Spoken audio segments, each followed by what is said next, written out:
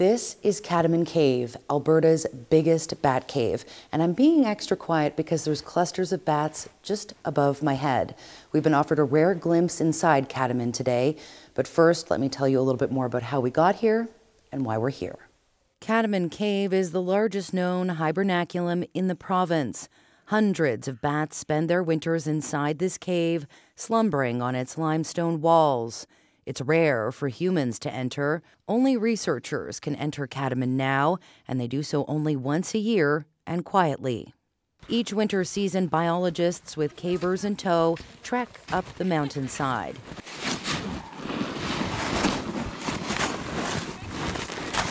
And once snowshoes are swapped for cave suits, they slip inside the mouth of the cave to conduct an annual census, all to see how many bats are sleeping inside below the surface. But Cadomin is among the largest caves in the Canadian Rockies, and it's a labyrinth.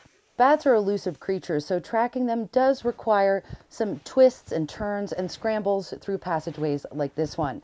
We're now in a part of Cadomin known as the Turbine Passage, one of the tightest squeezes we'll face today as we take part in this annual bat count to keep track of the population here and the health of the population across the province. Bats are usually the only residents of this dark maze. The cave has been closed to the public since 2010 to protect against the threat of white nose syndrome, which has devastated bat populations across North America. Caused by a white fungus, it spreads from bat to bat, causing them to wake early from hibernation and starve. It spread rapidly westward for years, nearly wiping out infected colonies. The bats wake up in the middle of winter and there's no food, so basically they starve to death. Evidence of the fungus has been found in Alberta, putting Cadomin at risk. Those that care for its colonies are bracing for the worst. We've known that it was going to come to Alberta, and we knew we would detect it first in the southeast because it had been detected in Saskatchewan, and that's the way it's been moving. And it's really only a matter of time.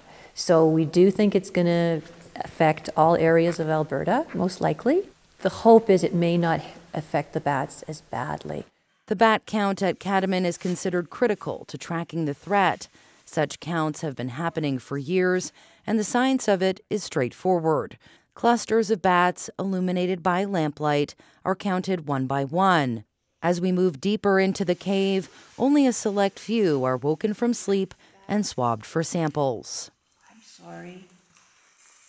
Oh, so rude, isn't it? The stretching. We've reached an area of Cadomin Cave known as the Mess Hall. It's the most cavernous part of Cadomin and the furthest below ground we'll go today. Even here, so deep in the cave, you can see behind me in this massive chamber, you can still find tiny clusters of bats all across the limestone ceiling. Even this deep below the earth, this darkness and its residents are familiar for some. I've started coming into the cave in the early 80s, and I've been coming in almost every year since then. Bats are a thing for me, so. Hobson says the population of Cadomin has thrived since the cave was closed to the public, and he hopes somehow this critical refuge will be spared the worst. We do expect the fungus to get here in time. What we don't really know is the impact the fungus will have in caves in Alberta. We know that the fungus does really well at +10. That's a perfect temperature for them. They don't do as well, they don't grow as quickly in these kind of temperatures that we have in this cave.